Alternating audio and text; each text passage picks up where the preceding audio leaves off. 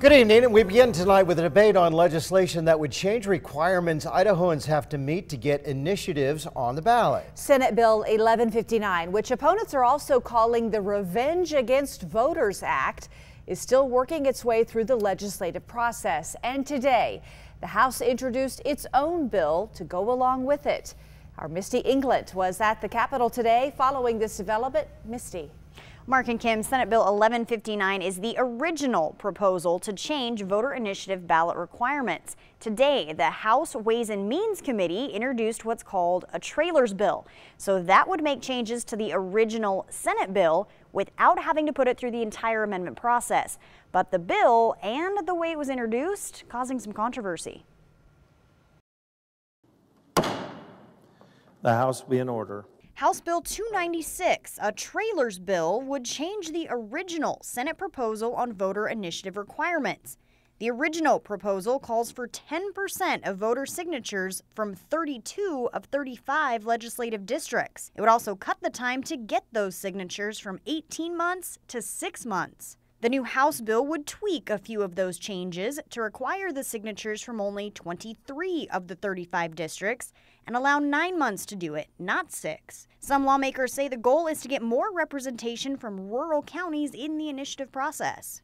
They're going to have to go in now into 23 legislative districts, and so you're not going to be able to just go into Ada County, Canyon County, and Bonneville County and get your signatures. You're going to have to go into some of those rural counties, those rural legislative districts, and make your case to those voters. But other lawmakers are taking issue with how the trailer bill was introduced. During Thursday's meeting on the House floor, the House went to recess for a time. According to Representative Matt Erpelding, during that time, some members of the Ways and Means Committee met and decided to introduce the bill. Erpelding feels that was, quote, unlawful and unprecedented. He sent this statement, quote, a small group of Republicans met, debated the bill in secret, and are now running a new Revenge on Voters bill. This is a classic case of abuse of power as far as I am concerned, end quote. Other opponents, like Reclaim Idaho, feel any changes to the voter initiative process will hurt Idahoans. We believe that this is the opposite of what the intention of the bill is claimed to be, and that in fact it would open the door for only big money, special interest groups that could pay signature gatherers to be able to be successful with a ballot initiative. Reclaim Idaho is also starting a tour this weekend about Senate Bill 1159.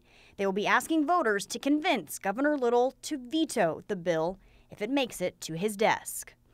Now, the bill's sponsor, who is Representative Sage Dixon, declined to speak with us today. Instead, we spoke with Representative Brent Crane, who tells me that the idea behind the House bill is to create a sort of common ground between the Senate version of the bill, that original bill, and what House committee members heard from the public that they did not like about it. Crane says that the House will discuss and vote on both the Senate and the House versions at the same time, and that could happen tomorrow or it could happen Monday. Mark? Right, a number of issues yet to tie up before they adjourn. Sine die for the session.